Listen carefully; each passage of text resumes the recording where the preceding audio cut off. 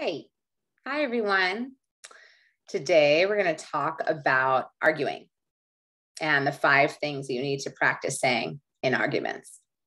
Because, arguing is a part of life. And if you're not arguing in your relationships at all, then something isn't quite right, because that's just part of living and interacting and coming from different backgrounds and having different life experience and different opinions and viewpoints and so on. It's actually what makes life so interesting, and being with somebody who has different ideas and views on things actually makes our lives more interesting. So here we go.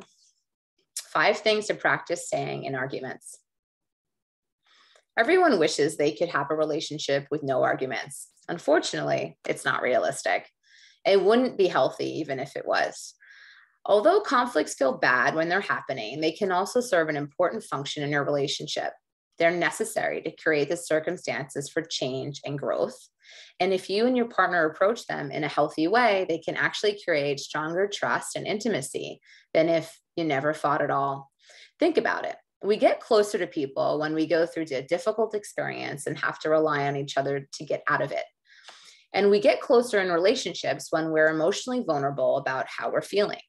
Done right, an argument is both of those things, and you can feel closer to your partner after than you did before, and not in a toxic fight to make up kind of way. The key is to make sure you're focusing on actually resolving the issue rather than winning the fight, something that's more difficult than it sounds. And it's likely none of us will succeed at that 100% of the time, but we can work on getting better at it. When we hear ourselves saying things like, "You always do this," "You just don't understand," "Never mind," "I shouldn't have brought it up anyway, there's no point," or "I guess I'm just the worst girlfriend ever, huh?" we can pretty much be confident we're missing the mark. Here are some approaches you can practice using that can help you get closer to your intended best argument self. And you might be surprised to find that they actually change the outcome of your fights for the better. Number 1, "I'm having trouble seeing where you're coming from right now, but I want to understand and I believe you." Obviously, you two aren't on the same page about this issue, or you wouldn't be fighting. That's fine, and you don't need to pretend otherwise. However, a huge component of the emotional rancor and defensiveness that can define arguments is the feeling that our partner doesn't take us seriously, doesn't think what we're addressing is a real problem, or thinks we're overreacting or making something out of nothing. A disagreement can be easily overcome in a conversation. Someone feeling dismissed, belittled, or unimportant becomes a dynamic that marks the relationship for a long time afterward. Explicitly assuring your partner that even if you don't understand or agree with what they're saying right now, you believe their feelings make sense and that you believe them about the gravity of this issue to them goes a really long way. Number 2, "Can you tell me more about that?" It's a pretty common, although unfortunate, human instinct to spend the other person's time in a conversation planning what we're going to say next, instead of listening fully. In an argument, this instinct is ramped up 100 times. We're often listening to what someone else says only to construct defenses against it on the fly, or have already decided they're wrong and so are planning the most effective way to shut them down. This is what arguing to win rather than arguing to resolve looks like. Working to actually listen rather than just look like you're listening can genuinely change the game. Even if you're not convinced you're the one who's wrong. It's possible your partner is a little off base about something they're saying. And if you invite them to elaborate and establish that you're on the same team, they might come to that conclusion on their own. If you genuinely feel like your partner's reactions are coming out of left field, the best thing you can do is make space for them to talk about it and provide you any context you're missing rather than reacting defensively and shutting them down.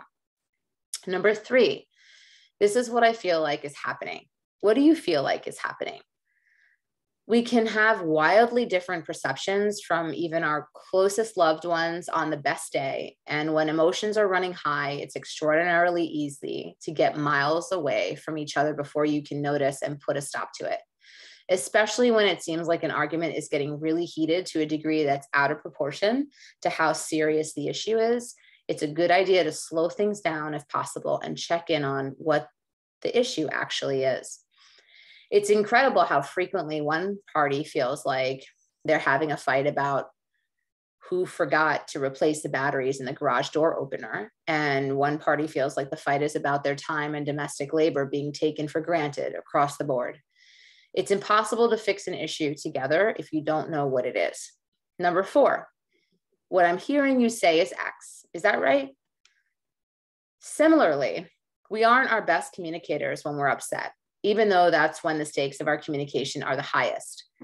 Before going off about the incredibly out of line thing your partner just said, or launching into a tirade about why that's an unfair thing to be upset about, take a moment to check that you're speaking the same language in terms of what they're feeling and why. So I'm hearing that it's upsetting you when I take calls from my boss during our date night because it makes you feel like you're less important than my job. Is that right? As long as you're saying this sincerely and in good faith, it may go a long way toward resolving the fight for your partner to feel like their feelings are actually being heard. And it may be that they actually meant to communicate that it upsets them when you take calls from your boss on dates, because it's a sign of how toxic and inappropriate your workplace's culture is, that they expect you to be available on weekend evenings and they're worried about what it means to you. A good clarification to have, right? Number 5, I'm feeling really emotional and I don't think I can do a good job at this conversation right now. I need to take a break, but I can talk about this more in an hour. Alternatively, this doesn't feel productive to me. I'm not okay with being spoken to that way. Do you want to take a break and we can talk about this more in an hour? This is a classic relationship disconnect. One partner is the type of person who can't process their emotions and communicate about them on the spot and needs time and space to decide how they feel, while the other needs to talk through issues as soon as they arise and can't stand going to bed with something unresolved. Neither approach is right or wrong, but pitted against each other, they can make a normal conflict much worse. If these are long-term personality characteristics and emotional regulation patterns, it's probably isn't realistic for either person to change for the other's comfort.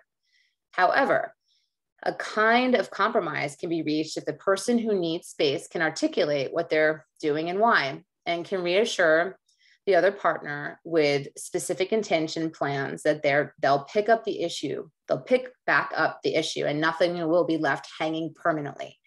Even if neither of those conflict patterns describes you, this is a key strategy to keep available. All of us have times when we get too heated or aren't thinking clearly, and giving ourselves a chance to emotionally regulate and return to the issue as our best selves is the best thing for both ourselves and our relationships. If you're not feeling good about the way you're showing up or the way your partner is speaking to you, this is a good way to enforce boundaries about what behavior you'll accept, or to model managing your own emotions so they don't negatively impact your treatment of your partner. I hope this was helpful and that you enjoyed it, and I will see you all next week. Take care.